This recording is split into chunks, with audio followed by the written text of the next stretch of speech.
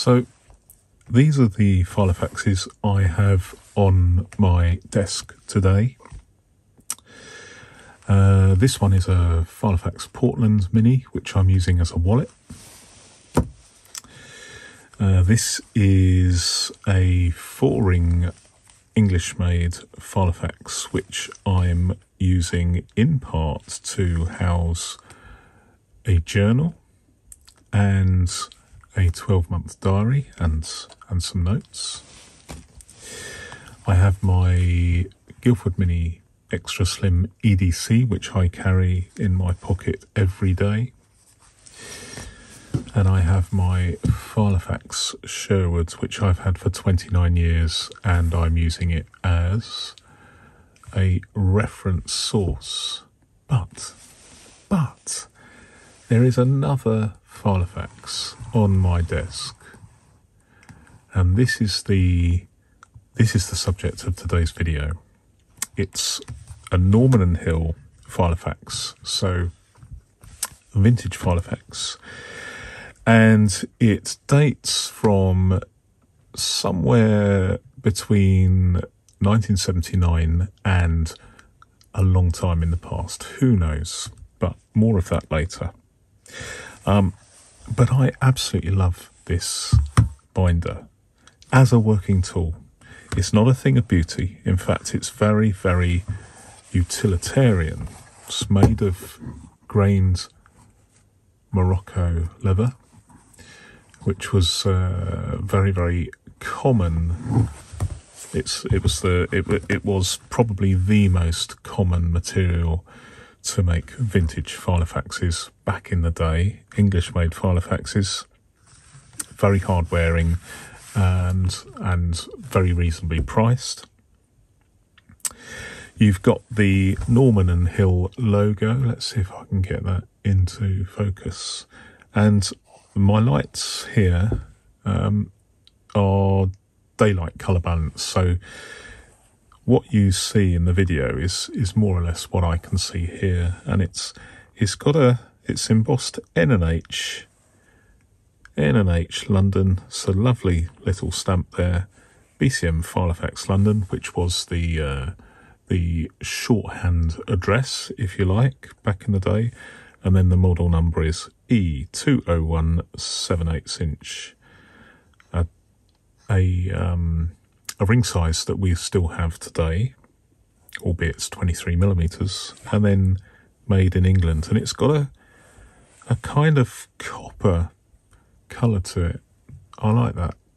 I like that very much. In fact, I like that it's actually embossed as well. And it's just nicer than... I'll give you an example. So this is my 29-year-old Filofax Sherwood, and it's not embossed at all. It's just been printed on the leather. Nevertheless, it's quite nice.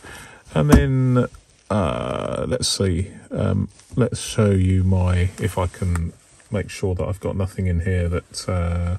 Okay, so that's a typical embossing that you get on a modern Filofax. But that's sort of nice. But I'll tell you what, it just lifts it. It just lifts it, doesn't it? If you've got not only the embossing, but also you've got the this isn't gold leaf or anything, is it? But it's just nice. It's just nice, isn't it? It's a nice design touch, and I love that.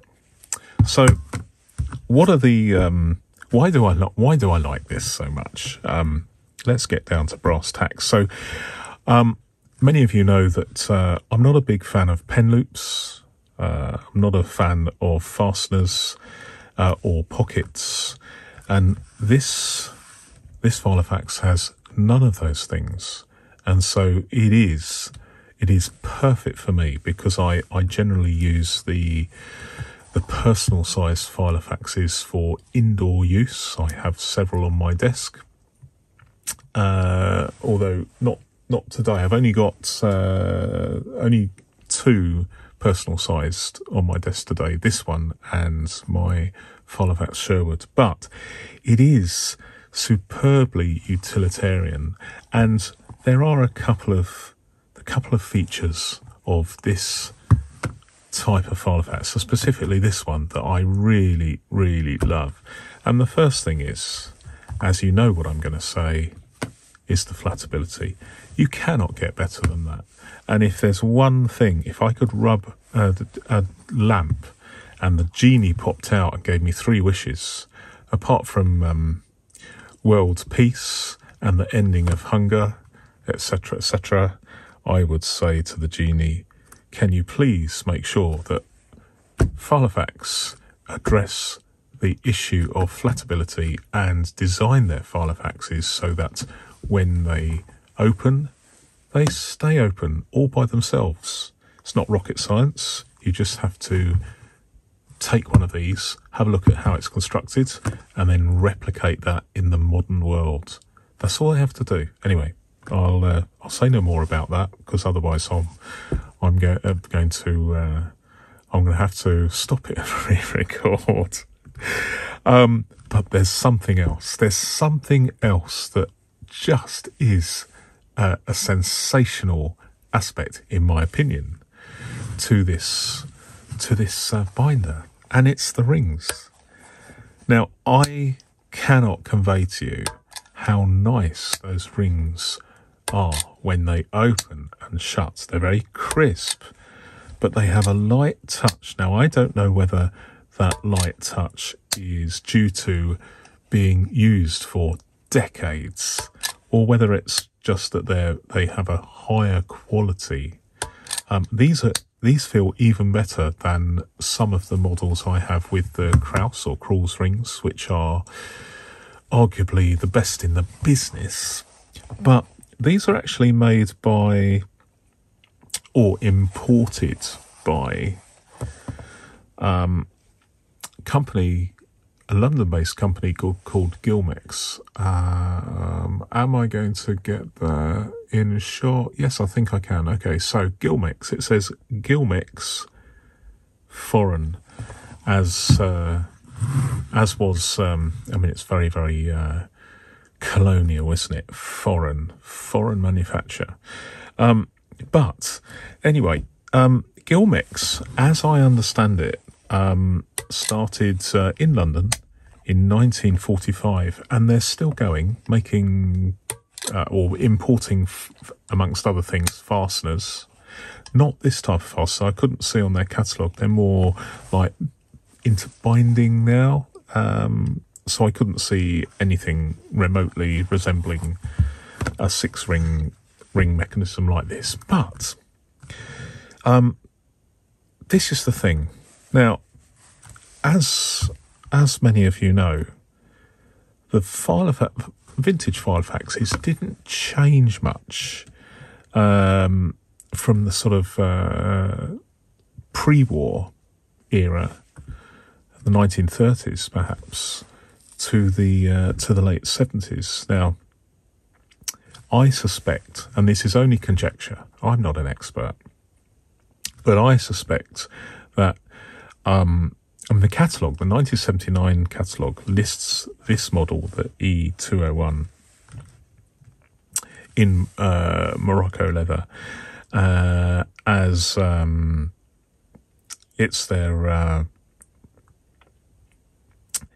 most popular material, and I suspect that this is one of their most popular models, and it's probably spent its life on shelves. I'm just looking. It's hard to tell whether or not there's more shelf wear on the bottom. Sometimes that gives a clue as to whether or not it's being stored on a shelf and it's constantly being removed and replaced, and you can get some wear on the bottom. But it doesn't look much different from the top, to be honest. But this is the thing. My hunch is that the models didn't change much over the decades. I think there's a possibility that this might be older than at first appears.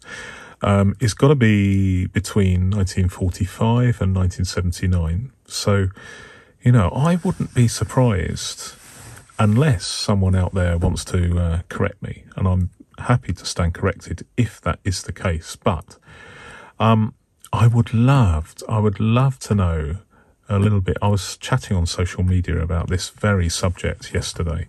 I would love to know a little bit more about the Filofax company, Norman and Hill,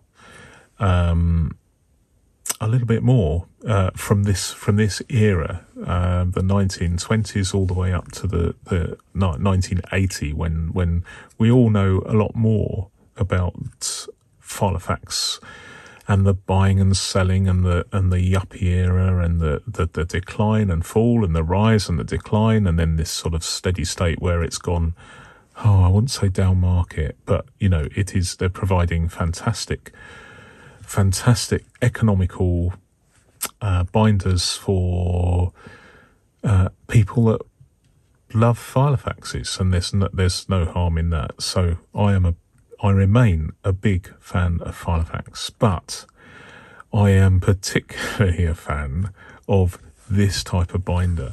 It is just so nice in a utilitarian way, where my gut feeling is, as these vintage binders get some wear, they get a bit of life put into them. I just think they look far more attractive, and you know, it is very rare these days that something where the design is over 100 years old, this sort of this standard, this ring mechanism standard was introduced by Filofax in 1910, I believe. So we're looking at a design that is over 100 years old, and it's still something that people enjoy today, and it's very, very eminently usable. And I'm going to use this. It's only a recent addition to my collection, but I am so pleased with the function of these rings that I will probably use this for as a working binder, where it's going to perform a function where I am regularly opening and shutting the rings. There are some Filofaxes, particularly my Sherwood, where, I mean, it's okay, but it's just not quite. It's better than modern ones for sure, but it just doesn't have that certain tactile. I am going overboard with the experience, in inverted commas, of opening and shutting these rings, but there's a certain something with these Gilmex rings that make me want to use this binder for something. I don't know what I'm going to use it for yet, but I'll leave it there. A wonderful piece of history, and as a working tool, it's going to be on my desk from now on. Thank you for watching, or listening, as the case may be, and until next time, goodbye.